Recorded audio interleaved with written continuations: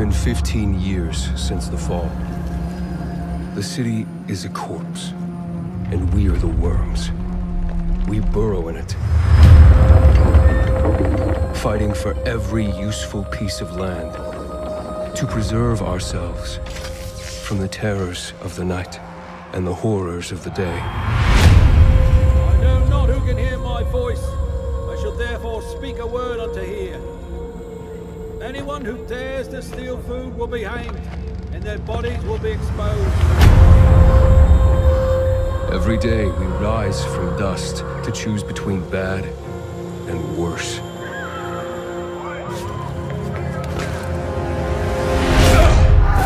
Get him! You're dead now!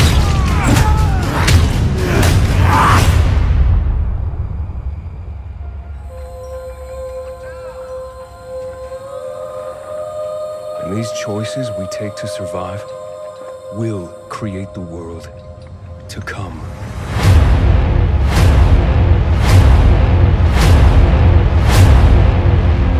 You know the drill. Get to the nearest safe house and wait until dawn. Good night, and good luck.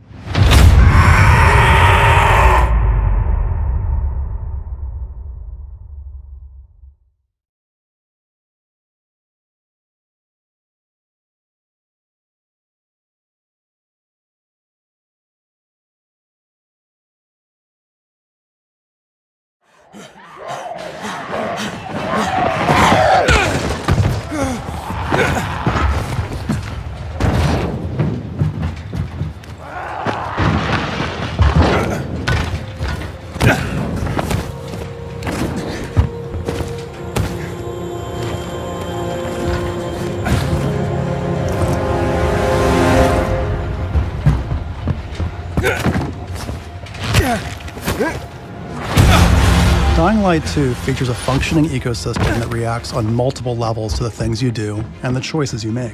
In the example we're about to show you, our protagonist undertakes a mission for the Peacekeepers, one of the many factions active in the city.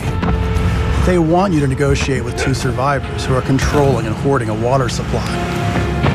Are you going to insult us with another final offer? Let's say you choose to carry out the Peacekeepers' orders, one way or another. Stay back! After this, you'll start seeing a significant change in the city, as access to the water supply has allowed the Peacekeepers to bring stability and develop the area. There's even running water for the people at street level. And that raises their morale and allows you to replenish your energy on the go. But there's a cost to this. The PKs have a rigid approach to law and order. So while the streets may be safer, it's only safe for those who side with them. So if you get on their bad side... Now let's return to that moment of choice. And instead of killing them, you choose to team up with this group to supply water in the black market. As you will see, this creates a very different set of consequences for the city. With water being a precious currency, it brings you access to new resources and trade. But this in turn attracts the worst type of people to the area. And this is just a single decision, one out of hundreds you'll have to make. But it allows you to carve out your own world, your own city from the apocalypse. Each player's game experience will be unique.